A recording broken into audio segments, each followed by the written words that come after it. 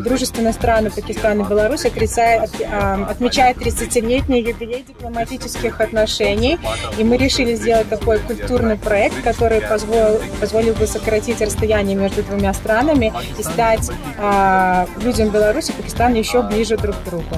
Пакистан — это многокультурная страна, и искусство — это одна из форм выражения этого разнообразия.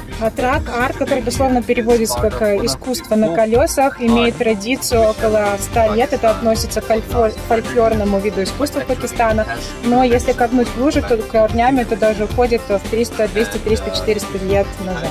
Этот фрагмент, который вы можете наблюдать за моей спиной, был специально нарисован именно для этого вида транспорта. Здесь мы попытались отразить национальные символы обеих стран. Если вы обратите внимание, то изображены как национальные флаги обеих стран, также национальные птицы обеих стран и известные памятники архитектуры обеих стран.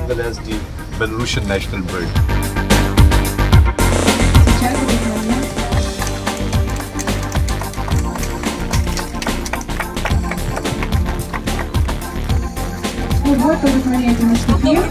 Через пару секунд трамвай отправится в свой добрый путь.